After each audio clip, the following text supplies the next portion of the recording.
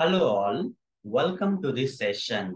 In this session, I am going to answer one of the Selenium interview questions. That is, how do you use parameters annotation in TestNG? Let me answer. In TestNG, we use this annotation that is parameters above the TestNG test methods to receive the data from the testng.xml files. Okay, let me practically demonstrate this for you. To receive the parameters or data from the TestNG XML files, okay, that is centralized TestNG XML files into the test methods, we use this annotation. So how to do and all, let me demonstrate now. For example, I'll go to this one of the sample TestNG project. I'll open this class. Here we have two tests. I'll just remove one of the tests. I just have one test. And here I would like to write some Selenium code, let's say, okay. Web driver is equal to new Chrome driver. Like this, I'll create an object for the web driver. I'll hover the mouse and import this web driver from Selenium and import this Chrome driver also from Selenium. Then driver dot manage dot window dot maximize, then driver dot get. I'll provide this. I'll hardcode the application URL first of all. I'm directly passing the URL of this application here. Okay, now if I run this test, the test will work where it will open the Chrome browser, maximize the browser and open the application URL. Everything will perfectly work fine. Let the test run.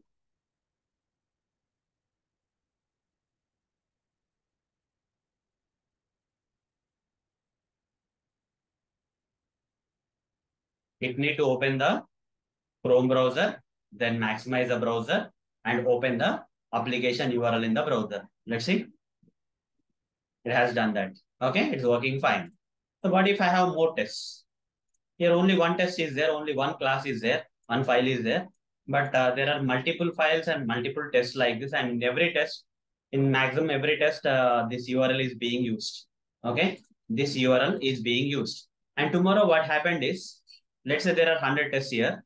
Tomorrow what happened is, when I run the test, okay, when I run the test tomorrow, what happened was the client has changed the application URL. Then what's the problem? Maintenance is the problem. I have to go to the individual tests and update the URL in every test. Okay, if the URL changes, here I need to update the test. Here also I need to update the URL in the test. Instead of doing that, what if I centralize this data? What if I remove the hard coding of this data? How that is possible? That is possible with the help of some annotations and all. I'll cover that. First, we have to go to this testng.xml file of this TestNG project. And here under the test, where this demo class is being called and all.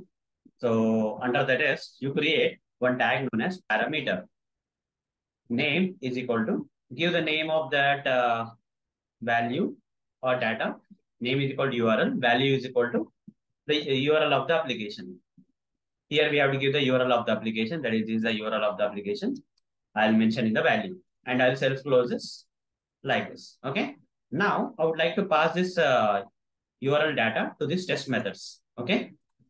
I have already centralized the data here. Okay. The URL data I have centralized here. I don't have to hard code the data in every test anymore. Tomorrow the URL changes. I can simply go to the testng.xml file and here I can update the URL at one place. I don't even have to touch any of the test methods. Right. That's the advantage. Now, but how to receive that data from the centralized TestNG XML file? For that, here I have to write parameters annotation. Okay, this is how we have to use. The question is how to use parameters annotation in TestNG. Import this from TestNG library. And here, provide curly braces. If you have multiple parameters, it will be useful. In double quotes, give the name of the parameter that you have centralized it here. Name of the parameter is URL. Okay, the same thing you have to give it here. And here, create a parameter string, let's say U, okay, or app URL. Some name you can give, okay. It may not be same as this one, but this URL will be passed here. And that one, you will remove the hard coding and directly pass it here. Here also same thing. This test method also has to receive the same URL.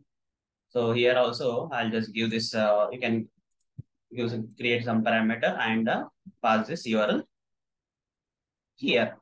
I'm now there's no hard coding of the data, right? Anywhere, right? After I copy this here, there's no hard coding.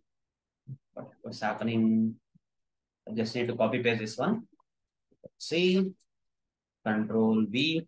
Yeah, now it got fine. So now hard coding is removed. Okay. Tomorrow, if the application URL changes, the URL will be retrieved from this testng.xml file, which is centralized. If URL changes, I'll just update it here. That's it. And this test methods will read the URL from this testng.xml file. There are two test methods. Now, instead of running the test methods from this demo class, I have to run it now because there is a parameter I need to pass from testng.xml file. I need to run this test methods in the demo class from here, from the testng.xml file. Like this, I have to run. I should not be running the demo.java, okay, anymore.